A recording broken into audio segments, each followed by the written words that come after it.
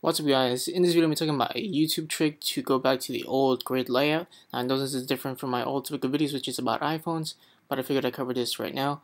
Plus stay tuned after the video because I got a serious situation that I'm dealing with right now, but let's put that to the side.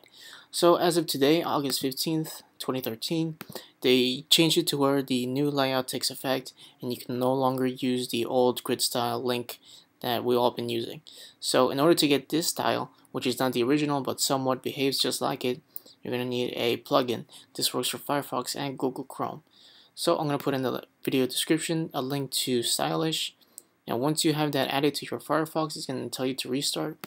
Once it's restarted, you want to go ahead and look at your add-ons, make sure it's installed, and from here you're going to go ahead and click on Write New Style. Now the name could be anything, but for the tags you're going to put in this tag right here, or this CSS code I meant to say. You're going to copy and paste all this 77 line code, which I'll put in the video description as well. Once you have that, you want to click on save and you should be good to go. So now whenever you go to your YouTube subscription box, you should see this. Let's just go back to another page, what to watch or social.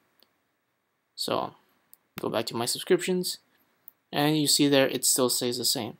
So if you guys have any more questions, simply post a comment. If you like this video, please click the like button. And if you want to see more videos like these, which deals with more iPhones and tricks, then please subscribe. Now, for the past few days, I've been kind of absent lately, and that's because I went home recently. I'm still home right now, but a recent issue has come up to where I found out that my stuff was stolen from my own barracks room.